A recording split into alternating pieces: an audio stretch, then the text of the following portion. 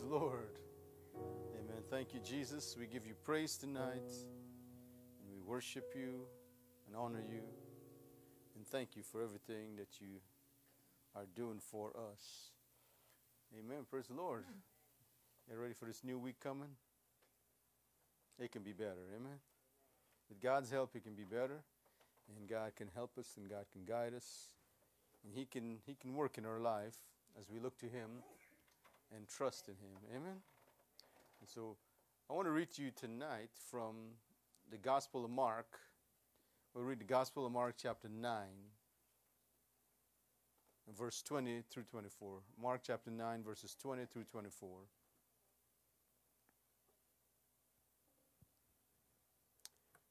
And they brought him unto him, talking about the boy. They brought him to Jesus. And when he saw him, straightway the spirit tear him, and he fell on the ground and wallowed foaming. And he asked his father, How long is it ago since this came unto him? And he said, Of a child. And oftentimes it had cast him into the fire and into the waters to destroy him. But if thou can do anything, have compassion on us and help us. And Jesus said unto him, If thou canst believe, all things are possible to him that believeth. And straightway the father of the child cried out and said with tears, Lord, I believe. Help thou my unbelief. I want to use that verse as a text for tonight. And straightway the father of the child cried out and said with tears, Lord, I believe. Help thou my unbelief. And so I want to use it tonight, and with the help of the Lord, I know it's a silly title, but it's a true title for tonight. I want to preach about Lord, help me. Lord, help me. Let's look to God in prayer tonight. Marv, would you please pray? Father, thank you for our pastor. Father, thank you for each soul that's present. Father, help us understand your will. Father, that will take this message, apply it to our life, and do which is pleasing in your sight, giving you all the honor and glory. Father, bless the message and the messenger. In Christ's name, amen. Amen. Amen. So preaching about Lord help me. Sometimes that's one of the greatest prayers we can pray. Pastor Olson had talked about many times he will pray, Lord, be gracious to me. Lord, be gracious to me, because at different times we all face different things in our life, and we need God's help. I don't know about you, but I do. On a daily basis, I need the help of the Lord. And so sometimes the simplest prayers can be the most powerful one. And here this man, he brought his son to Jesus. It was a very sad situation if you think about it, where this father brought his young child to Jesus and asked Jesus to help him, to cast out this demon from him. And what is so sad about this is that the Bible said this young boy was possessed with this evil spirit, with a devil. And Jesus asked him, he said, How long since this came upon him? And he said, since he was a child. And so it can show you that Satan has no respect for people, for lives. He has no respect. If he can destroy children when they're young, he will do it. He will do it if he can. I'm seeing it today in our culture and throughout the world, that all these young children, it's so sad what they're doing to these young children, trying to mess their mind up and all these things and cause them to think that there's something they're not, and change who God made them to be and all this stuff. And it shows you that there's a spirit behind it all. There's a wicked spirit behind it all. And it shows you that even in this young child, this evil spirit took over his life, and it was trying to destroy him. And a lot of times we don't realize that he's a young child, but he said he's this, and she said she's that.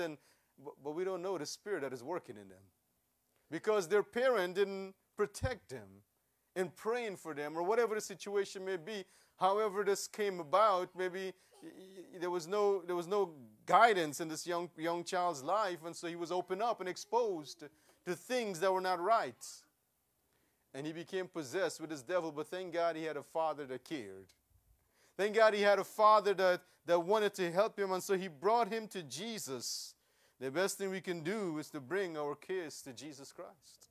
The best thing we can do is bring our case to the Lord so God can help us. And it's not something we should take lightly or say, well, God doesn't care about it. God cares about everything. God cares about every situation in our life. And so the best thing we can do in our life is to bring our situation to God and say, Lord, help me. Help me, Jesus. I don't know how to deal with this situation. I don't know. This is too big. It's too heavy for me. It's stealing what's good in my life, the peace and the confidence and the happiness and everything. And Satan is trying to put all these doubts and everything in my mind. Lord, help me, Jesus. Help me to overcome this. Help me to have faith, to believe you. Help me, God, to trust in you when I don't see, when I can't see, when I'm not able to understand. Help me, Lord, to believe you. Amen? See, there's a quote that said, faith is not about everything turning out okay, but faith is about being okay no matter how things turn out. Faith is simply this, genuine confidence in the power and the ability of God.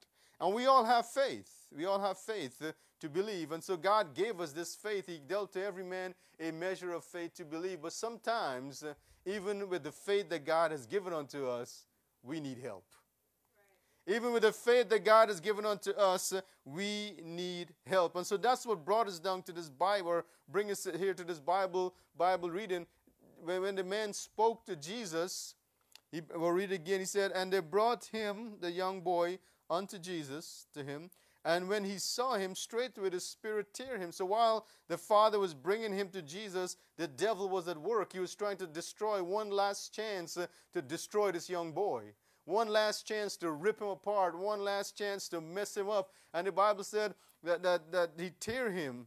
And straightway the spirit tear him. And he fell on the ground and was wallowing, foaming. It was like having a seizure, if you will. It was foaming at the mouth, and all this stuff was going on. And the Bible said in verse 21, and he asked his father, how long is it ago since this came unto him? And he said, of a child. And oftentimes, listen to what Satan was trying to do to this young boy. He said, and oftentimes it had cast him into the fire and into the water. He was trying to burn this young child, get him to kill himself. He was trying to drown him, get him to go out into the water to drown himself. So Satan was working, busy, trying to destroy this young child's life. He said, and oftentimes it had cast him into the fire and into the water to destroy him. But if thou canst do anything, have compassion on us and help us. Oh, what a prayer. God, if you can do anything in this situation. God, if you can do anything in my life. God, if you can do anything, just help me, Jesus. Help me with what I'm facing with right now. Help me with what I'm going through. Help me with what I am dealing with, Lord God. Just help me. I need your help, Jesus. I need you to step into my life this time, this moment in my life. I need you, Lord, to step into my life and help me. Help me with what I'm dealing with, what I have to face, what's happening in my what situation I may find myself in. God, step in and help me. Help me, Jesus. Give me the help that we need. And so he went down there in verse 22 or verse 23, and Jesus said to him, if thou canst believe, all things are possible to him that believeth. So Jesus, in a sense, called this man to exercise faith. He said, you're coming to me with your problem. You're bringing this need. Your son has your son have a need in his life. You're bringing the situation to me. But Jesus said, if you can believe, he said, all things are possible to him that believe it. But I like the way I love the answer of the father. And this is what brings it down to the message, because we all believe. We all have some elements or some degree of where we believe God, but there comes a time when we really need some help. Amen? When we really need some help. And he said there in verse 24, and straightway the father of the child cried out and said with tears, Lord, I believe. He cried out with tears and he said, Lord, I believe you. I believe you. But he went on.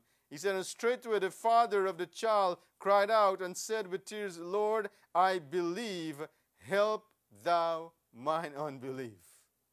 You see, there were still some things in his life that was keeping him from believing God fully. Even though he believed the Lord, he brought the child to Jesus. So you have faith. He bring his case to the Lord Jesus Christ. He brought his child to Jesus. He believed that Jesus could do something. He believed that Jesus will have compassion. But there was something in his mind, in his heart, where he couldn't fully believe the Lord. And so he immediately made that a prayer. Lord, I believe, but help my unbelief. Help our unbelief, Jesus. Help us to, if there's any doubt in our heart, help us to cast it away. Help us, Lord God, to bring it all to you and just lay it on the altar and say, God, help my unbelief. There are things that I'm still struggling to believe you with, God. There are things that I'm still dealing with that I can't seem to get the faith enough to believe it. Satan is fighting. All these thoughts, these nagging thoughts of doubt are trying to creep into my mind and cause me to not trust God and believe God. But Lord, I'm coming to you, Lord Jesus, help my unbelief. Amen. What a prayer to pray tonight. Jesus, help my unbelief. If there's any unbelief in my mind, if there's any unbelief in my heart, God, I'm bringing it to you. Take it out. Just help me to get rid of these nagging thoughts. Help me to get rid of these things that are destroying my faith in you. I want to believe you, Lord Jesus. I want to trust you. I want to put it all in your hand. But God, there's some things that are holding me back from doing that. Oh God, I'm praying, help me tonight. Help me to believe you. Help me to trust you, God. Help me to put it all in your hands and leave it there and walk away with confidence knowing that I'm trusting in the Almighty. I'm trusting in Jesus. I'm trusting in the one who can help me to overcome all these things. Lord, help my unbelief. Make that a prayer. Sometimes we all need this, God. Help my unbelief, God. Just take it out. Help me to get rid of these thinking, these things that are trying to steal the peace that God wants me to have. Help my unbelief, Jesus. There's another situation. I don't think this is a silly prayer to pray. This is the best prayer sometimes. God, be merciful to me. God, be gracious to me. Peter, when he was walking on the water with Jesus, the Bible said he took his eyes off the Lord and immediately he began to sink. He began to sink and guess what he did? He didn't let his pride get in the way and say, oh, well, I'm sinking. I might as well start swimming or do something. No. The Bible said immediately he cried out, Lord, save me. What he was saying, Lord, help me, Jesus. Help me, Lord, I'm drowning. I'm sinking. I'm going down. Lord, help me. And so he cried out to the Lord. I'm saying it may be the simplest prayer, but sometimes it is the most needed prayer or the most powerful prayer is, Lord, help me. Lord, help me. How many of the disciples have called out to the Lord, help me, Jesus? How many people over the years in the history of mankind, when they can't find the words to articulate a nice fancy prayer, they just got on their knees and said, Lord, help me. They just got down there and say, you know what, God, this is not a time for fancy prayer. This is not a time for eloquence. This is not a time for something great. This is a desperate situation. Lord, help me. Lord, I just need your help right now. I need you, God. If there's any unbelief in me, God, help me to get rid of these unbelief. And so that's what the Father prayed. He didn't make something fancy or something great. He just said, Lord, I believe. Help my unbelief. Take away these unbelief in my heart. Take away these doubts. Take away all these things that are keeping me back from fully trusting you. And he didn't try to get fancy. He just got down, Lord, you already know me, Lord. I believe you. Help my unbelief. Sometimes we just need God to help us. Sometimes we just need God to get in there and strengthen us where we're weak, in those areas where we don't seem to have the confidence and the faith in God. That's where we need to address that prayer. God, help my unbelief. Amen. Help my unbelief, Jesus. Just help me, Lord. I don't need to be fancy right now. I just need help. Amen. I just need help. The Father brought his Son to Jesus. Help my son, Jesus. Help him, Lord, if you can do anything. Have compassion. Have compassion upon us. There's another story about this man Jairus, where he was he went to Jesus. His daughter was laying sick at home. 12 years old. And he came to Jesus and said, Lord, I want you to help us, Lord. And Jesus said, I'll come heal your daughter. And as he was going there, bad news came that the daughter had died, passed away. But as soon as Jesus heard it, the Bible said, he said to the man in Mark 5:36, and as soon as Jesus heard the words that was spoken, he said unto the ruler of the synagogue, be not afraid, only believe. Be not afraid, only believe. You know, sometimes we need to hear those words from God. Don't be afraid, only believe. Only believe. Help our unbelief, Jesus. The Bible tells us in Hebrews chapter 4, verse 16. I'll read a little bit more for you. It's not on there, but I'll read it. He said in verse 14 of Hebrews 4, he said, seeing then that we have a great high priest that is passed into the heavens, Jesus, the Son of God, let us hold fast our profession. For we have not an high priest which cannot be touched with the feeling of our infirmities, but was in all point tempted like as we are, yet without sin. Let us therefore come boldly unto the throne of grace, that we may obtain mercy and find grace to help in time of need. He's telling us here, he said, God can be touched with our feelings. You said, preacher, I'm feeling pretty messed up right now, emotionally, mentally, spiritually. God knows. Amen. God knows. He was tempted in every point, just as we are. He went through the things that we are going through. Everything that we may have to go through in life, Jesus already went through it. Amen. He already went through it while he was on earth, and he's been doing it for thousands and thousands of years as he was dealing with mankind, his people, his creation. He knows exactly what we're going through. And he said, we have this high priest that understands. We have this high priest that knows. We have this high priest that can feel, that can relate to us. He's not someone, and that's the reason why Jesus came to earth. It's so that one of the reasons, of course, we know the major and the most important reason was to redeem us, to die on the cross for our sins, and to offer himself as a sacrifice for sin, and that through his blood and his resurrection, we can be saved. That's the ultimate purpose. And he also came to destroy all the works of Satan. We know all that. But one of the reasons why he came and took upon him human flesh is so that he can feel what we feel. So that he can understand what we understand. So he's not sitting in heaven, having never gone through what we go through and try to judge righteously. No, he felt it. Amen. He felt the pain when the nails went through his hand. He felt the shame and the ridicule when they found fault with him and they criticized him and all these things. He felt it all. He knew what it's like to be tempted. He was tempted by Satan himself in the wilderness. He felt the heat from his own countrymen. His own brothers didn't believe in him. His people rejected him. The Bible said, he said that he came unto his own and his own rejected him not. He knows what it's like to feel rejection and to feel the harsh words of people he loved. He knows what it's like to feel the unbelief. His brothers didn't believe in him. He knows what it's like tonight. He felt everything. He understands everything. He is our high priest. And so Paul, writing to the church, he said, For we have not an high priest which cannot be touched with the feeling of our infirmities, but was in all point tempted like as we are, yet without sin. And then he went on and said, let us therefore come boldly unto the throne of grace, that we may obtain mercy and find grace to help in time of need. Is this a time of need in your life? Is this a time of need in your life? Jesus is saying to you, come to the throne of grace. Oh, come to the throne of grace. Don't get all fancy. Don't get all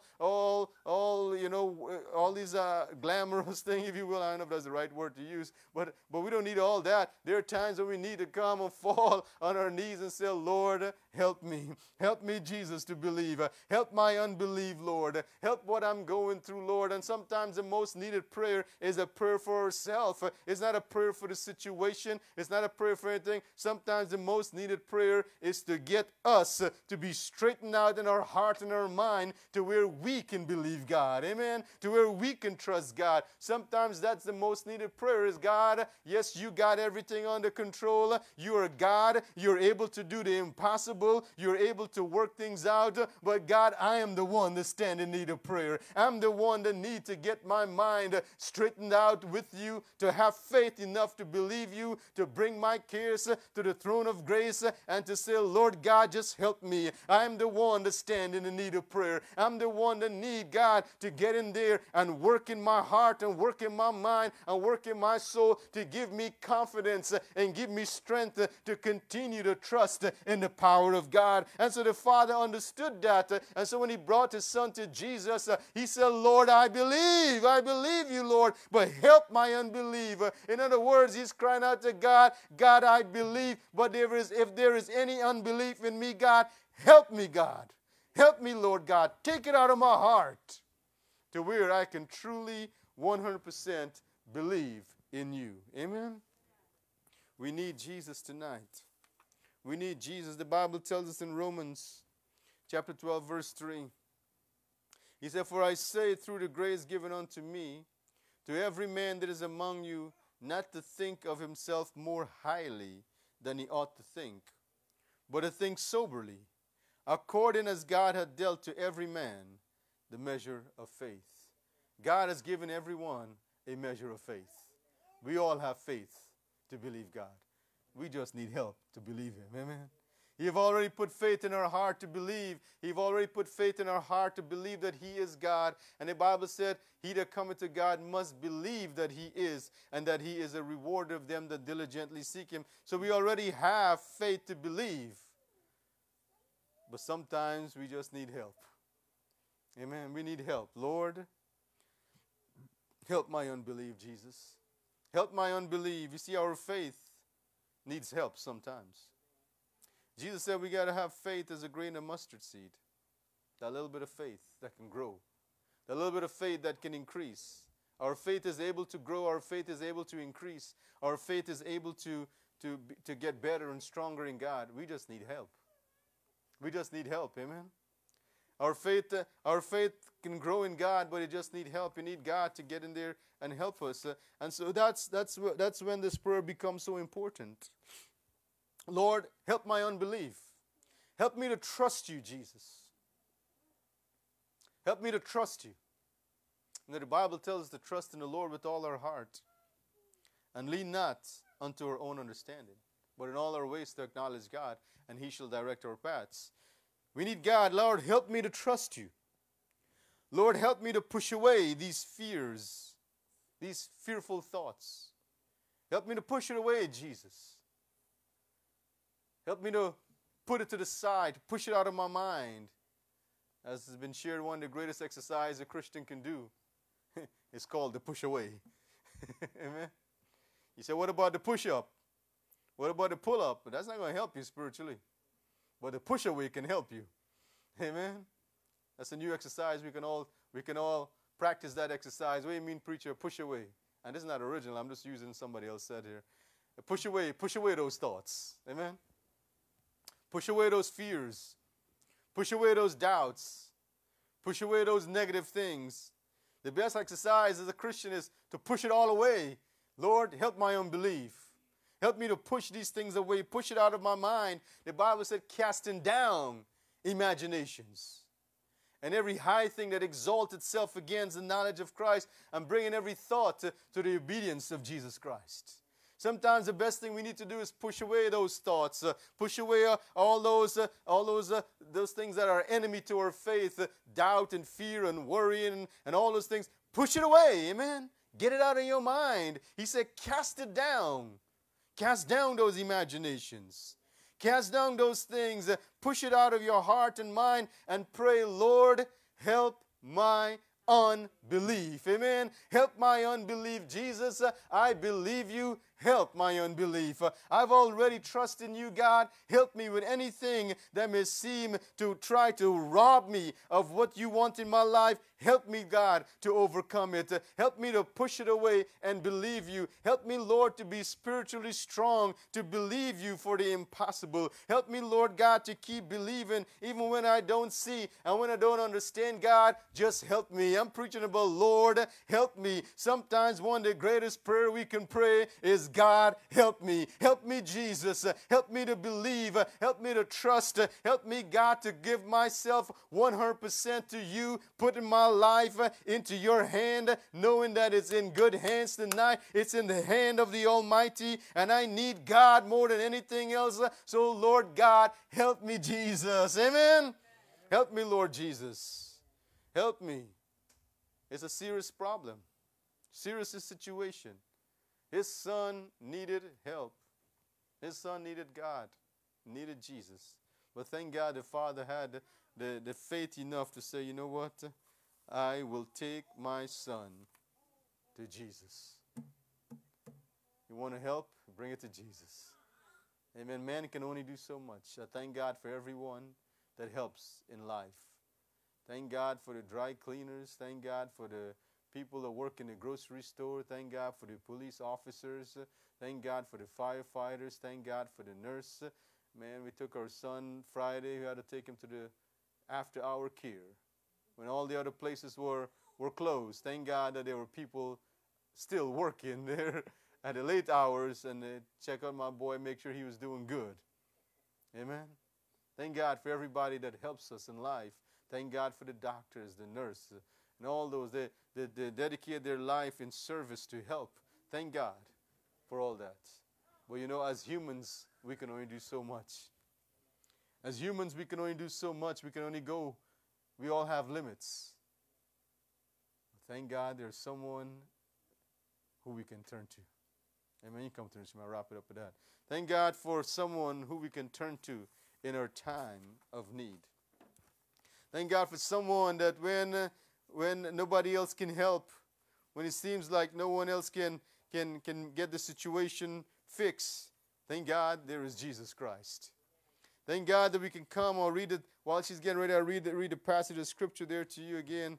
And Jesus saying to them, he answered in verse 19, and he answered and said, O faithless generation, how long shall I be with you? How long shall I suffer you? Bring him to me.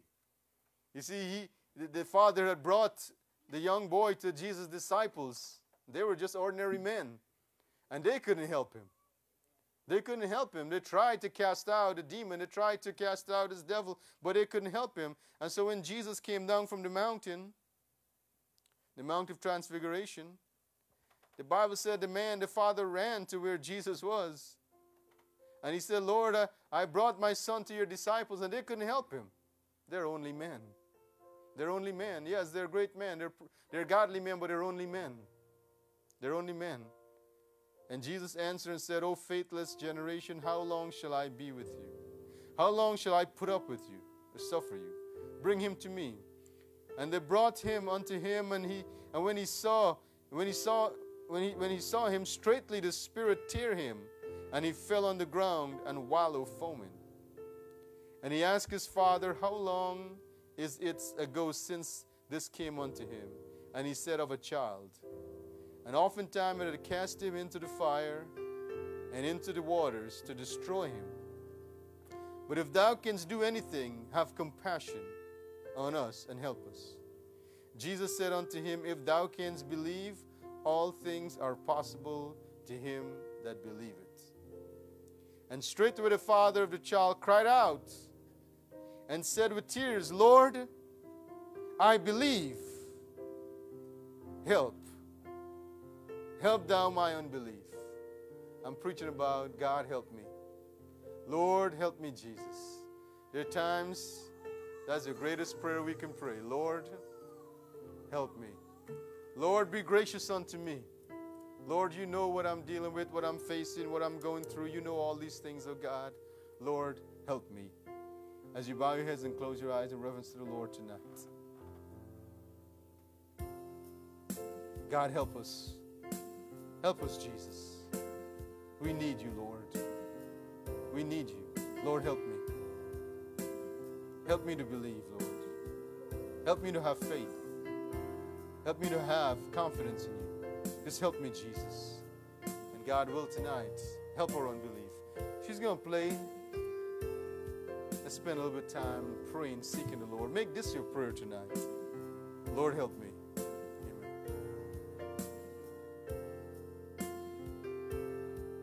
I need thee every hour, most gracious Lord. No tender voice like thine can peace afford. I need thee, oh, I need thee. Yes, every hour, Lord, I need thee, oh. Bless me now, my Savior. I come to thee. I need thee every hour. Oh, stay thou nearby. Temptations lose their power when thou art nigh. I need thee, oh, I need thee. Yes, every hour I need thee, oh. Bless me now, my Savior. I come to thee. I need thee every hour. Enjoy your pain. Come quickly and abide, or life is vain. I need thee, oh, I need thee. Yes, every hour, Lord, I need thee, oh. Bless me now, my Savior. I come to thee. I need thee every hour, most holy one. Oh, make me thine indeed, thou blessed Son. I need thee, oh, I need thee. Yes, every hour, Lord, I need thee, oh. Bless me now, my Savior. I come to thee. I need thee, oh, I need thee. Yes, every hour I need thee, oh. Bless me now, my Savior. I come to thee. Oh, bless me now, my Savior.